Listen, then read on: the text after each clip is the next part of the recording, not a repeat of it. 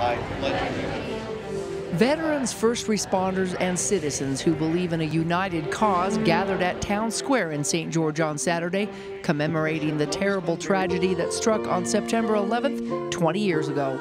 We lost a lot of great people that day, and we lost a lot of great people from that day forward trying to defend our country. And this is something that we need to remember and get back to that unified country that we are.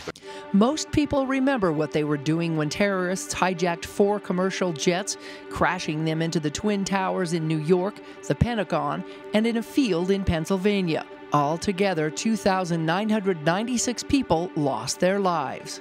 I cried as I watched the towers fall and knew thousands of people had just lost their lives, including the first responders. Later, we would find out 412 to be exact. The most unimaginable of tragedies began to unfold that morning when at 8:46 a.m., American Airlines Flight 11, with 20,000 gallons of fuel and 92 passengers on board, slammed into the 93rd floor of One World Trade Center, the exact location of Fred Alger Mutual Funds. 35 employees were instantly vaporized.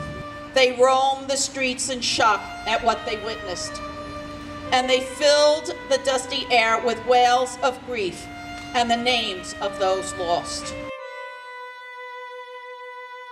While the events of 9/11 shocked the world, they also brought the country into a more unified stance. The American flag symbolizes freedom and represents patriotism. I remember America uniting. I remember the U.S. flags hanging from outside of our homes and flying from our fields.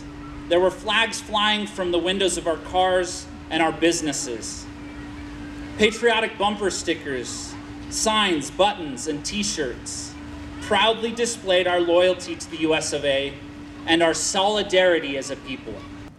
Families reflect upon the need for education and supporting the American flag and patriotism. Patriotism isn't saying there's nothing wrong with our country, we're the best in the world, we're number one. It's saying that this is our country, this is our land, this is our family, and we're going to protect it, we're going to stand up to make it better, we're going to improve ourselves, we're going to improve our country.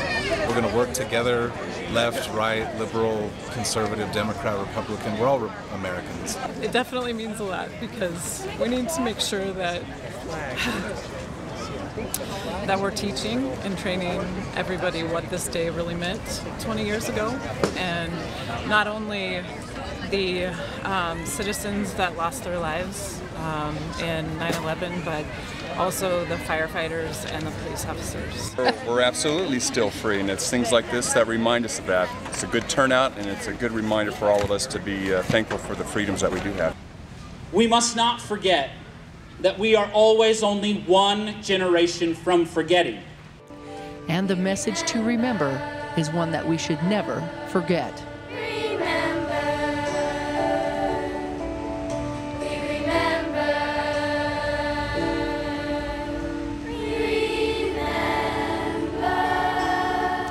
On 9/11, Melissa Anderson, Community Education News.